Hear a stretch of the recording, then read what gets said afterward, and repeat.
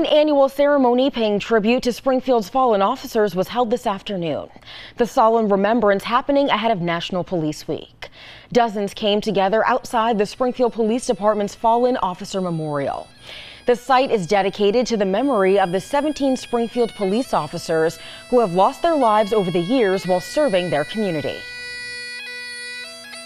I want the young officers to know that we remember, we honor, and we appreciate their sacrifice, and it won't be forgotten. In 1962, President John F. Kennedy signed a proclamation that designated May 15th as Peace Officers Memorial Day, and the week in which that date falls as Police Week.